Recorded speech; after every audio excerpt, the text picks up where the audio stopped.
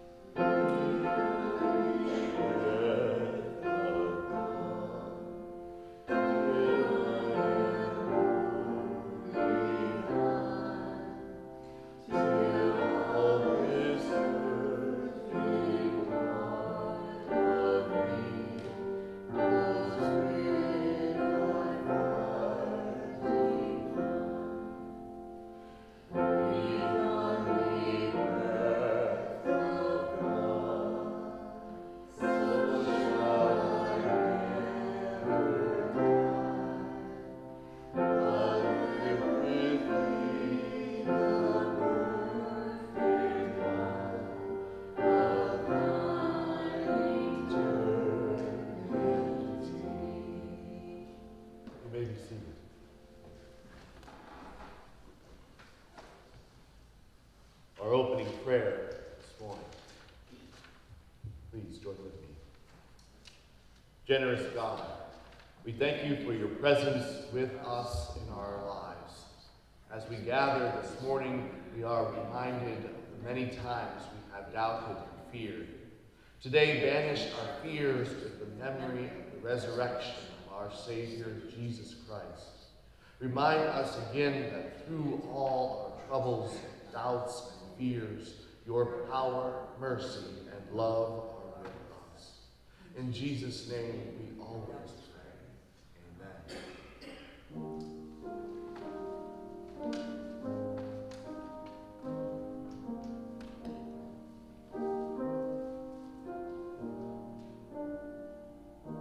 Risen Christ, our eternal Savior, like the disciples, we have gathered together the week after Easter, wondering whether it is true, marveling at the possibility, daring to hope.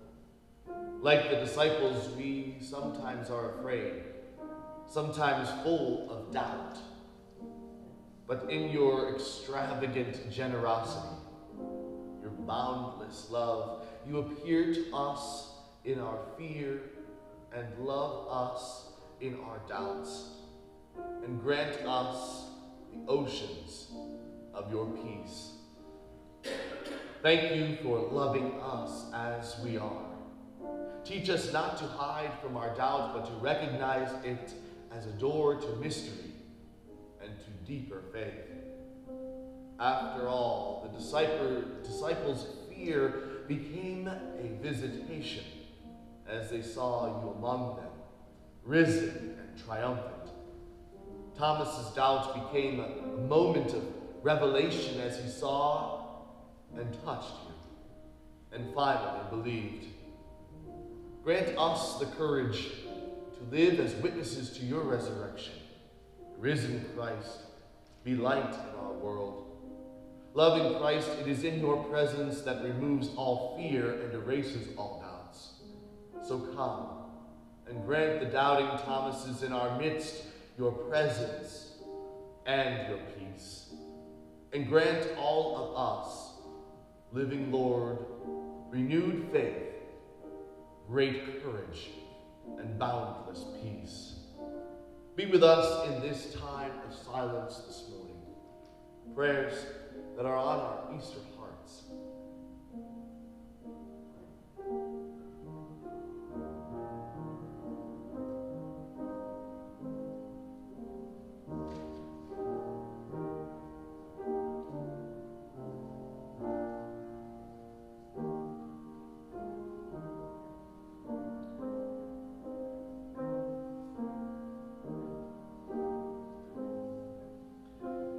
Lord, hear our silent, humble prayer. God of power, and through the ministry of your Son, free us from the grip of the tomb, that way we may desire you as the fullness of life, and proclaim your saving deeds to all the world. Let us now pray the prayer that Jesus has taught us all so well. Our Father, who art in heaven, hallowed be thy name. Thy kingdom come, thy will be done, on earth as it is in heaven. Give us this day our daily bread, and forgive us our trespasses, as we forgive those who trespass against us. And lead us not into temptation, but deliver us from evil. For thine is the kingdom, and the power, and the glory forever. Amen.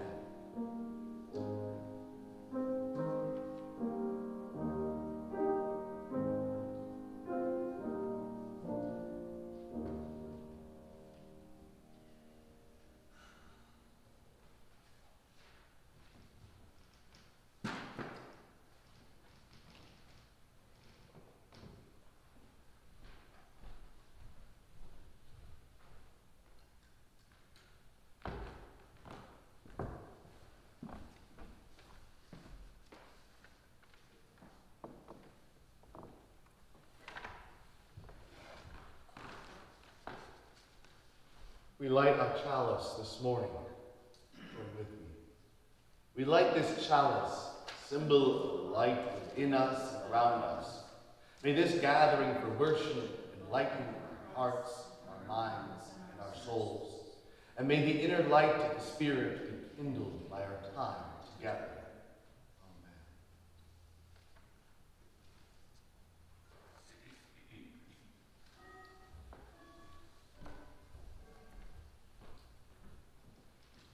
Our biblical text this morning comes from the Gospel of John, chapter 20, verses 19 through 31. And I would like to ask Carol McCall to come up and read for us today. Thank you, Carol.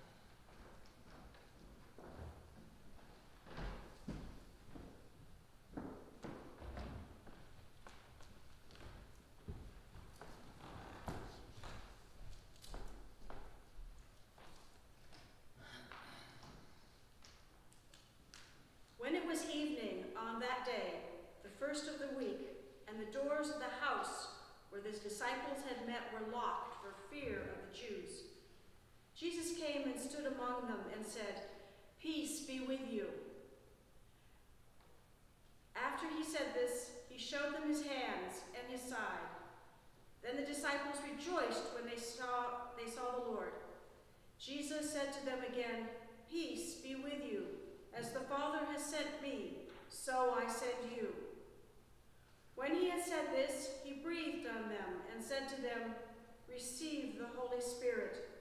If you forgive the sins of any, they are forgiven them. If you retain the sins of any, they are retained." But Thomas, who was called the twin, one of the 12, was not with them when Jesus came. So the other disciples told him, "We have seen the Lord." But he said to them, "Unless I see the mark of the nails in his hands, and put my finger in the mark of the nails, and my hand in his side, I will not believe." A week later, his disciples were again in the house, and Thomas was with them. Although the doors were shut, Jesus came and stood among them and said, "Peace be with you." Then he said to Thomas, "Put your finger here and see my hands.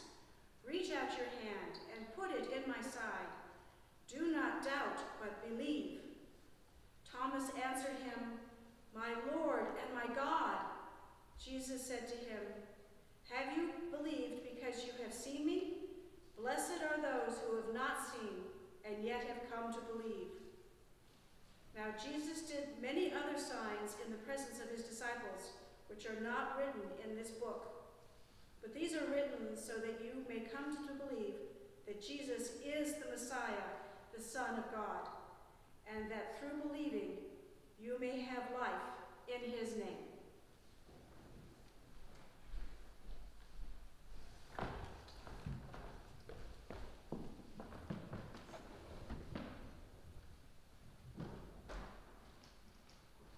Thank you, Carol. That last verse is quite compelling. Every time I hear that verse or someone reads it out loud, it becomes emotional. And I think that's important and okay, right? It's cool. It's the God feeling. So this morning I want to talk about handling a scandal. I know you all showed up today because you heard it was maybe scandalous. Okay. Good morning. What a beautiful day the Lord has made. Let us rejoice and be glad in it. It seems as though we might live in an age of scandals. Right? Sometimes it seems like every other day we are confronted, maybe on the TV or in other media or other places, we might find a public scandal. In the United States, our public conversation often is filled with celebrity gossip about who is going to be with who, or who's coming out of rehab, or which celebrity is with this celebrity, and so on. If that weren't enough, to hear the stories about some of our elected officials and their private affairs, which also lead to the conversations of more scandal. And if the rush of real-life politic and celebrity scandals is not enough for us, many of us turn to the dramas on TV, the soaps, and tune into the sitcom television, for even more scandalous fictional drama. These realities leave me asking some questions. So what is our fascination with the scandals? I have no drama, but I like to hear about other people's drama.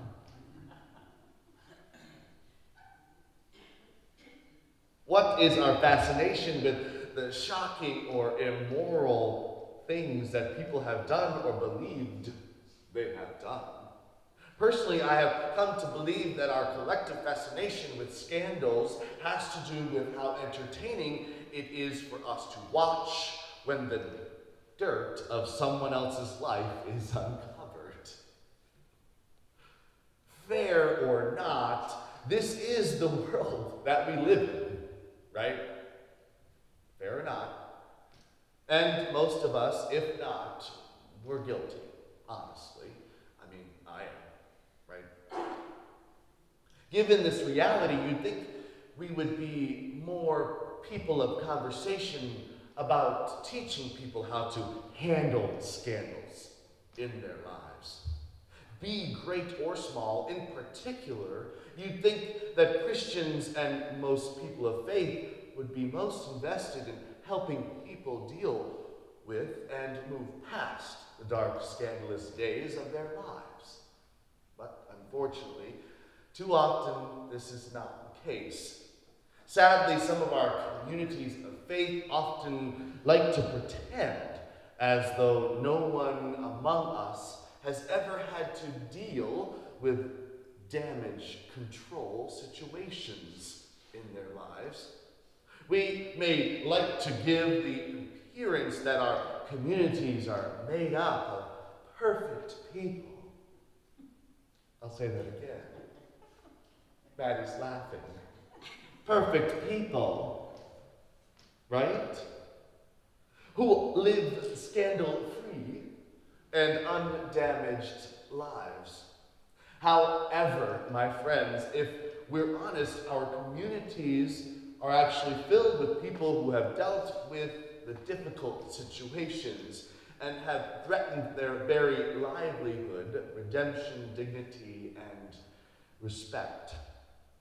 Whether it is the scandal of a divorce or a tax or an invasion, a home foreclosure, bankruptcy, employment termination, an unwed pregnancy, sexually transmitted diseases, or just a general doubt or fear in our lives.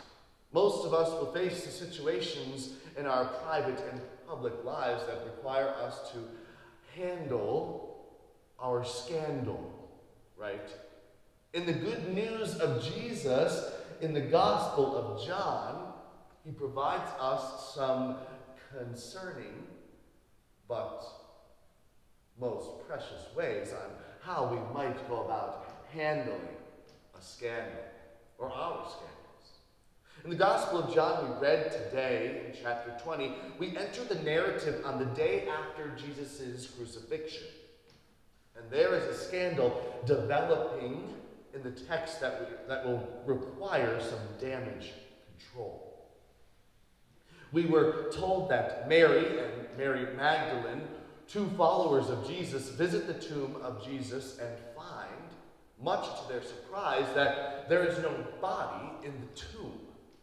This sets the stage for a scandal in the text because these followers assume that the Lord's body has been stolen. Initially, for these followers, the empty tomb wasn't a sign of resurrection, it was a sign of conspiracy. As it turns out, still to this day, those cynics and conspiracy theorists who say that the resurrection must have been a hoax, they say, surely Jesus' body was taken in the night by his followers. And the Gospels are nothing more than a literary cover-up. Well, friends, I say lovingly in response, I'm so glad that the story doesn't end with the empty tomb. In reality, it comes with a God who shows us how to deal with life's scandals and emerge victorious. In verses 11 through 17, while the women cry at the empty tomb, we realize that Jesus is, in fact, not dead. He is risen.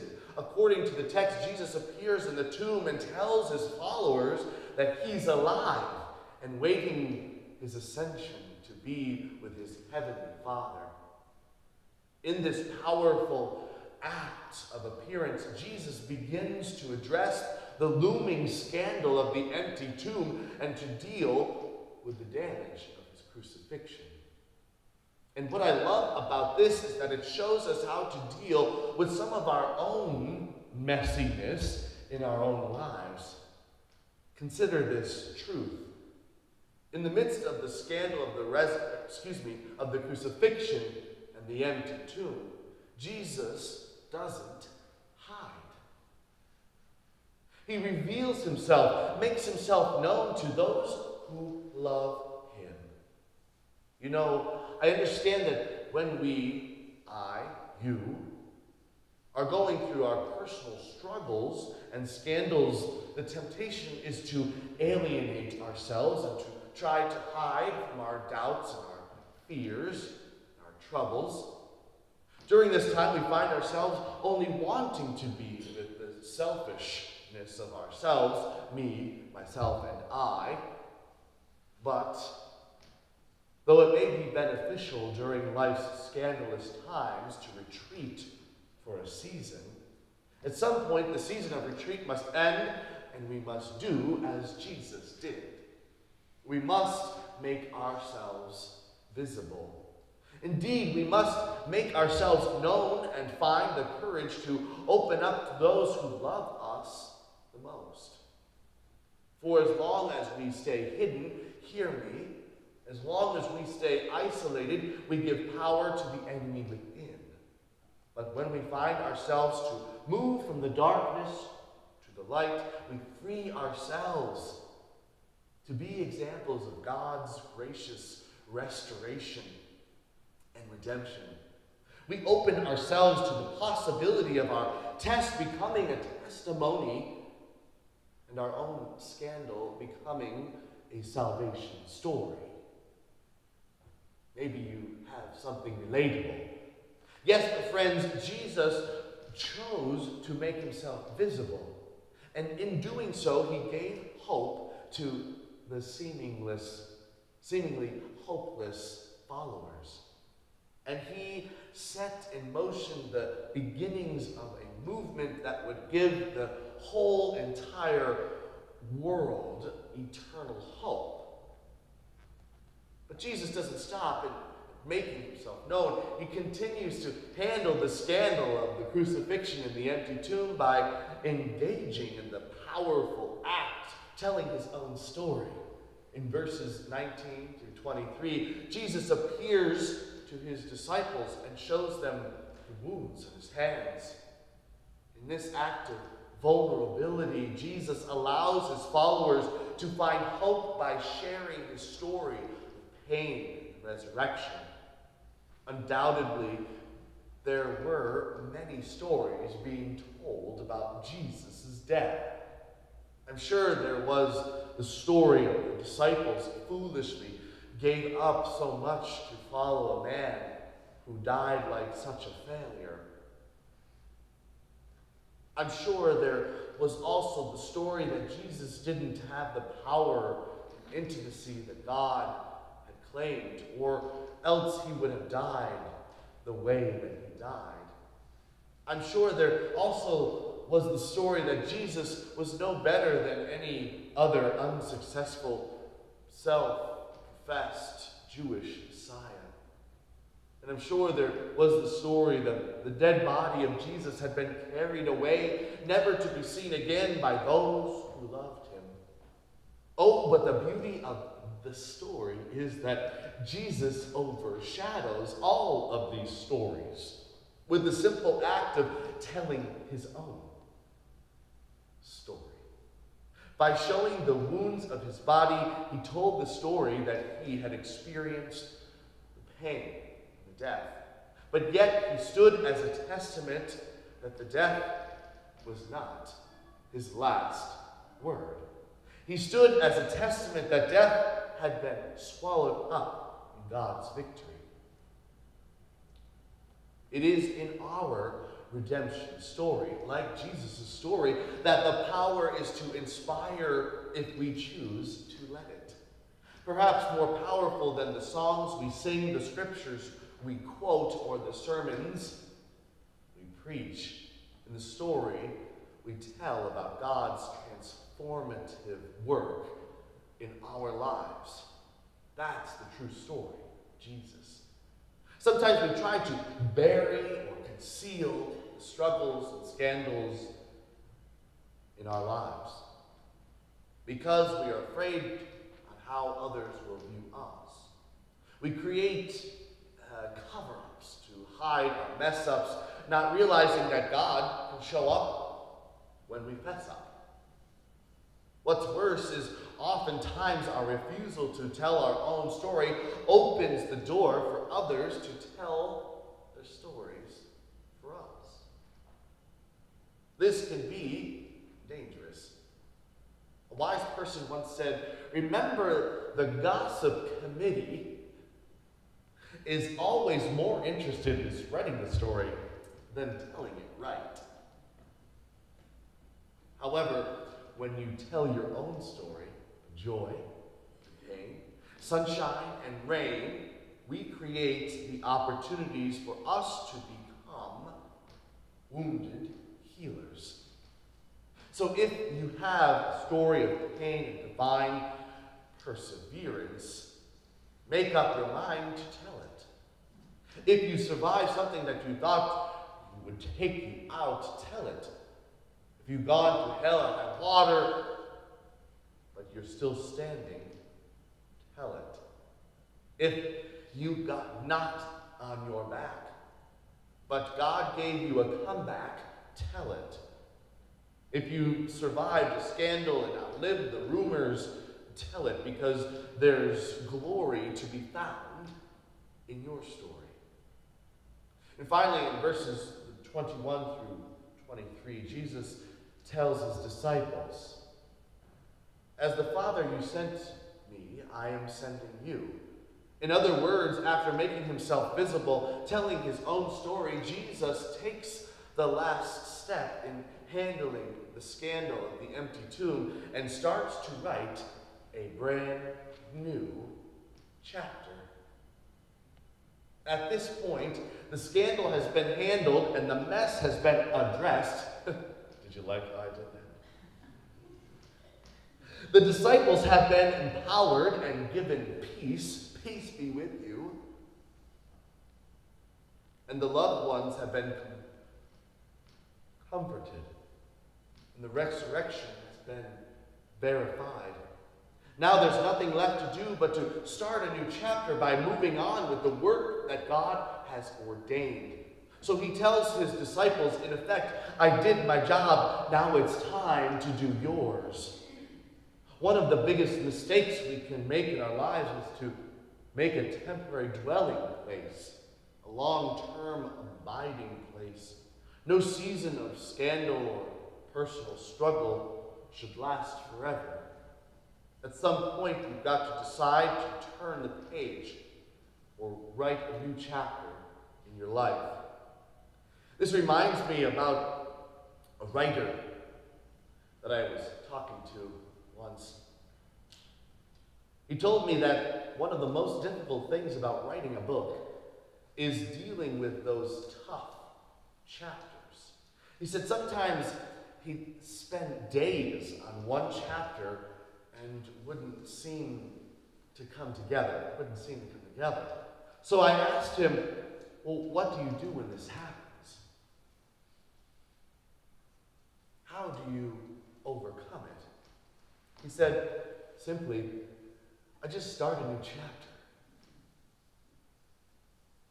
So my friends, if we're going to overcome the dark days in our lives to live, if we're going to go through and handle the scandals that come into life, if we're ever going to do what God has given us to do, we too will have to do as Jesus did. We'll have to make ourselves visible, tell our stories, and then start a new chapter. Amen. Will you join me in prayer? Gracious God, God of all life, goodness, peace, joy, and love, we are so thankful that you love us and cover us even in the difficult times in our lives. You enable us to find the glory in some of our scandalous stories, and for that we are thankful. And so, O Lord, we pray for your continually abiding love to encourage us and to nourish us and to push us along when in need. In Jesus' name we pray. Amen. Our second hymn this morning, number 209 in the red hymnal, Be Still My Soul, the Lord is on thy side.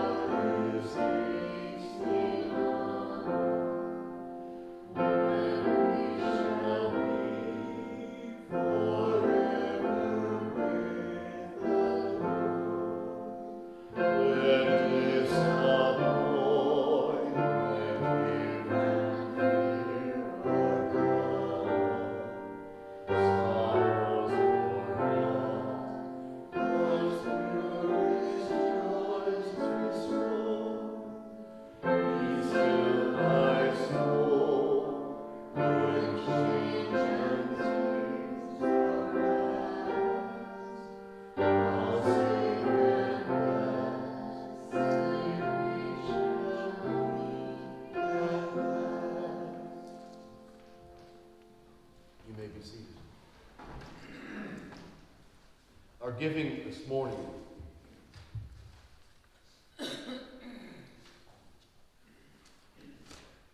what a blessing it is to give and to receive and to share in the support of this church, where love and justice and equality inspire our acts of service and compassion. We dedicate these gifts to all that we stand for as a community of faith in God.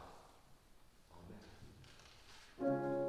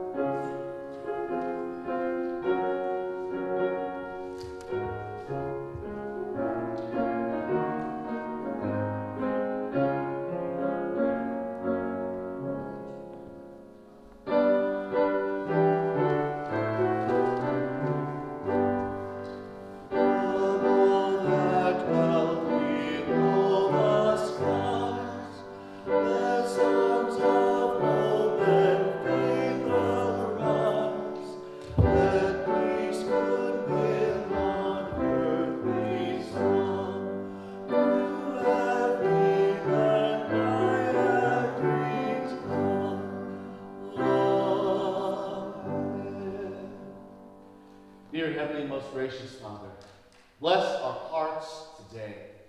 Bless our scandals, and thank you for letting us know how to handle our scandals in life. Let us be the life that has given in Jesus' name. Let us be that everlasting love that you share with each and every one of us.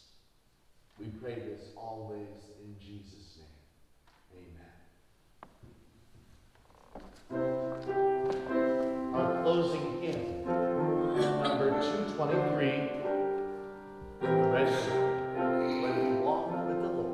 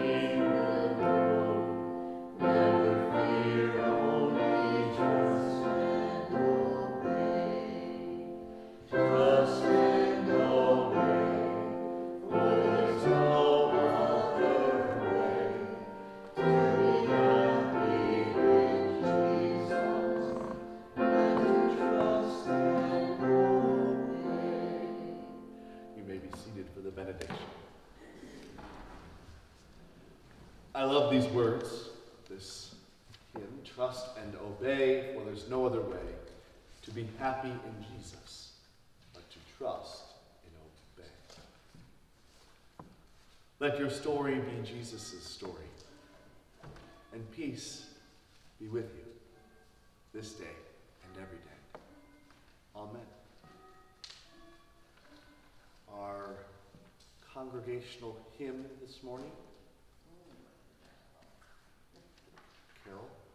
In the red book, 79. 79 in the red book. Thank you.